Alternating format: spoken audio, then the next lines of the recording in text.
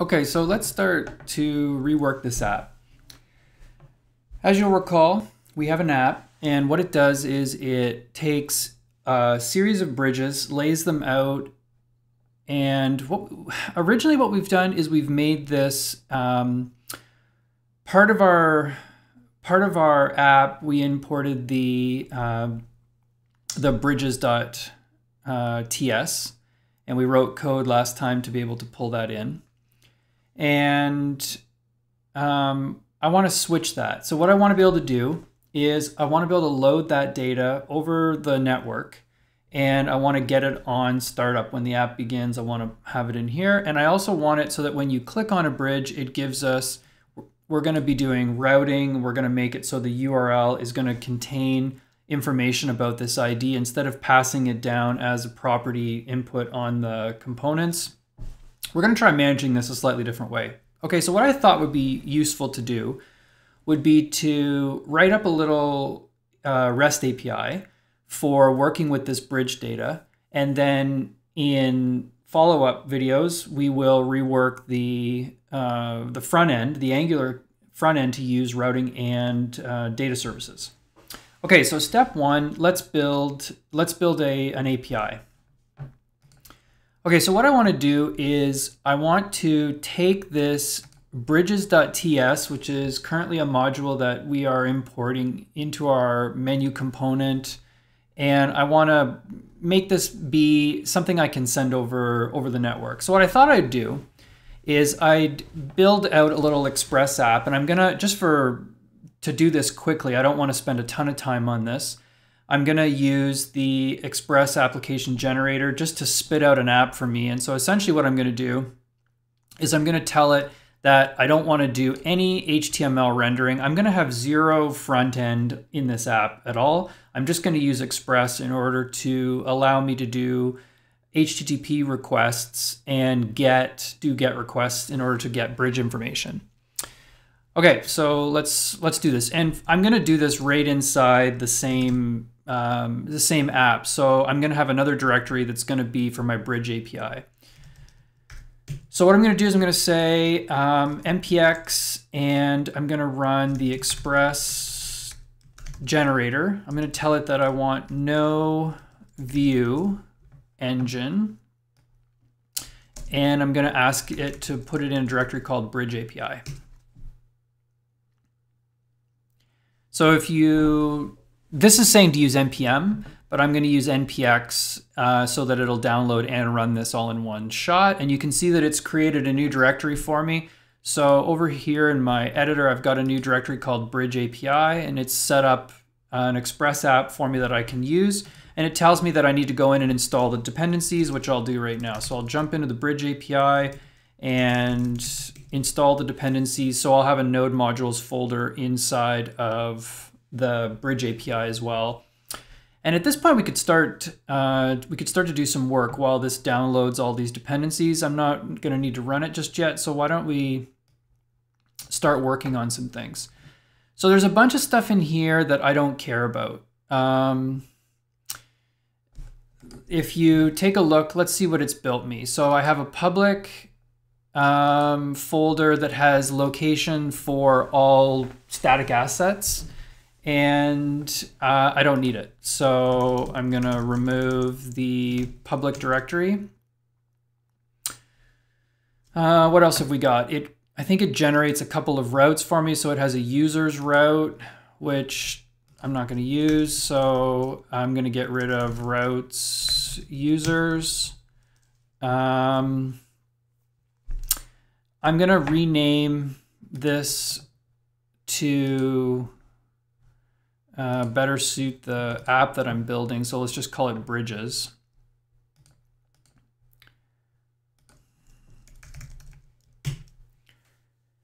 And I'll come back to this in a second. So what else do I need to do? I need to make some changes to the app. I'm going to get rid of these vars because I don't know why, just there. Okay, so switch that out. So what is this doing? It's pulling in Express. It pulls in the path module, cookie parser, the Morgan logging module. It pulls in the index route, which I've renamed to bridges. So just for consistency, let's do the same. So I'm going to pull in the bridges route. I'm going to get rid of the user route. It has static. It has a static middleware here for serving the public assets, which we got rid of. So I'm going to dump that. We don't need that. We don't need this. And this needs to be our bridges router. So we have a router that's being imported. It's being mounted at /, but I'm going to change that. I'm going to make it mount at /API. So the way that you're going to use this, it's going to be like HTTP localhost 3000/API, and then all of our routes are going to live off of that. Okay, so that's my app. And now we could focus on what's in here. So here I'm going to get rid of var, change it to const. Good. Okay, so let's do a couple of things. So the first thing I'm going to need is I'm going to need a database. Now I'm not actually going to create a database. I'm just going to I'm going to rework that bridges module. So I'm going to copy the bridges module. Where am I here? Bridges.ts. I'm going to copy it here, and I'm going to call it bridges.json. Okay, so this is not actually a JSON file yet because it's a TypeScript module. So I'm going to just do a quick modification to it to make it a JSON file. And like so, if I save that, I should have a valid JSON file now instead of, yeah, that's good. Okay, so bridges.json. So what I'm going to do is I'm going to simulate a database. If we were doing this and we wanted to spend more time on the back end, which I don't, we would, connect up to Mongo or Postgres or a cloud's database server or any number of things. But I'm going to keep it simple, and I'm just going to simulate having a database by building a database module. So I'm going to require a DB module, which needs to be built. So up here, I'm going to add a new file, db.js, and the database module is gonna do the following. So for step one is I need to pull in that set of bridges. So bridges equals require. I'm just going to require the bridges.json file, like so. And then I'm going to provide a couple of, man, my typing needs to warm up here. I'm gonna do a couple of different things in order to make this work. So if you think about the data we need to get, for this menu on the left, when the app starts, I need to get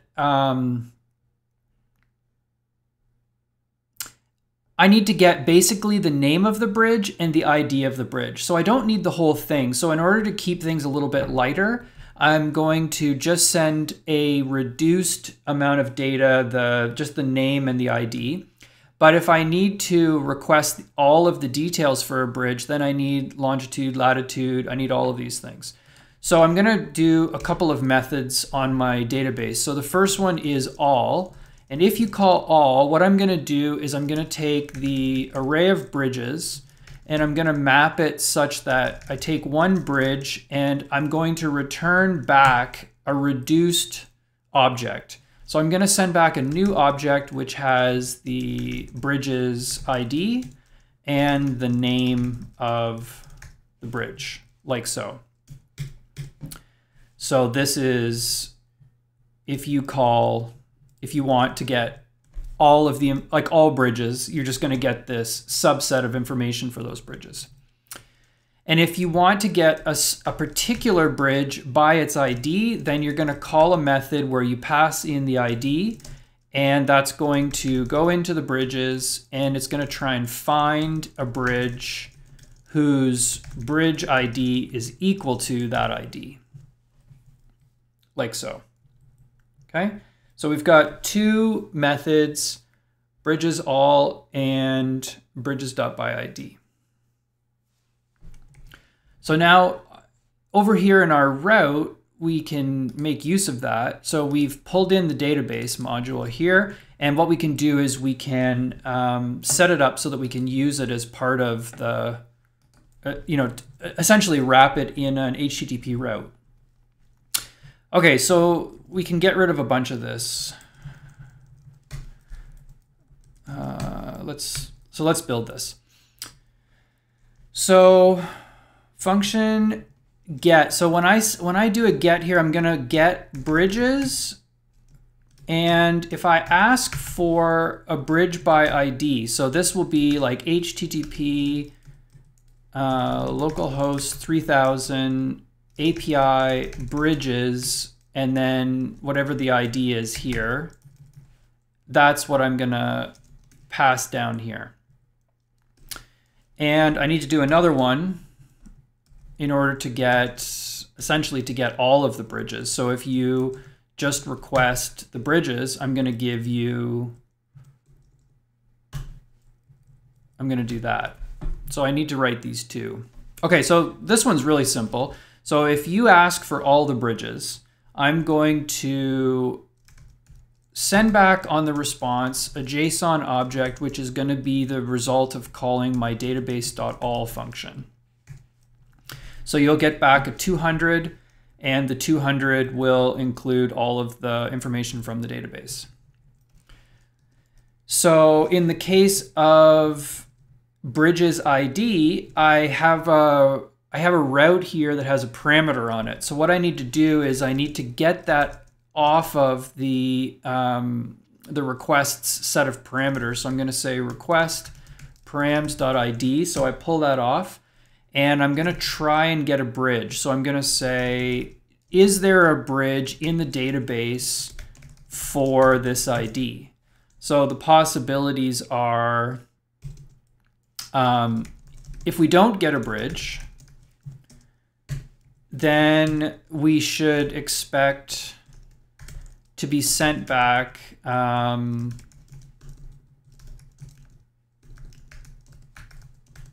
sorry, a 404. So if we don't have a bridge for the ID that you give me, I'm going to send you back a 404.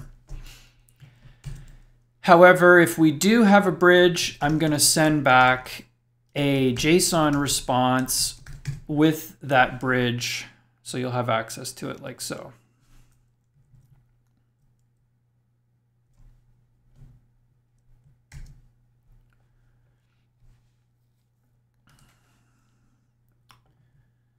So this looks pretty good. So let's I wonder if we can run this. So it says this Express app generator says you run the app using one of the following, depending on if you're on a Unix style machine or you're on a Windows machine.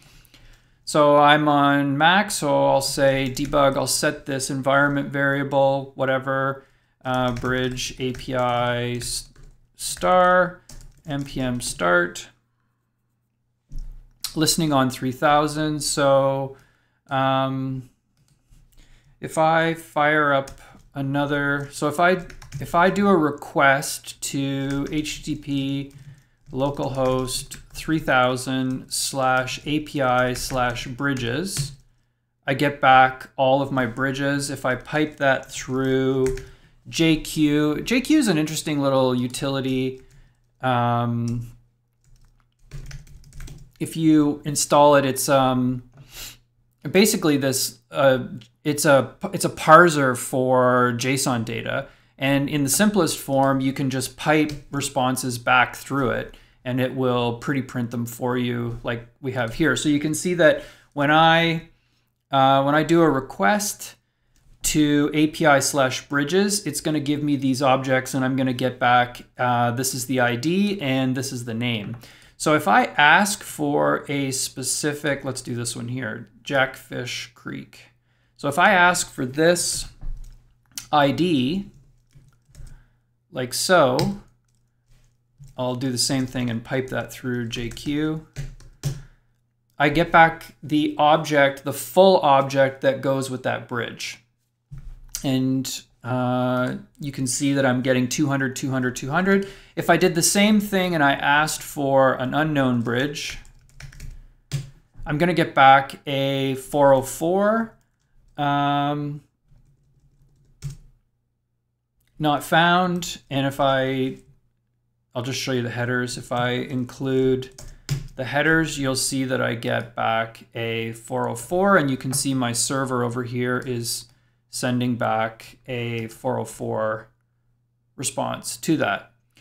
So this is good. I've got a just very basic, but a perfect little web API, which we should be able to use in order to modify this bridge app. And what we can do is we can build in the routing and use data services in place of working with that bridges TypeScript module in order to be able to build a more realistic SPA. So I'll pause here and we'll do that. We'll start working on the Angular app in the next video.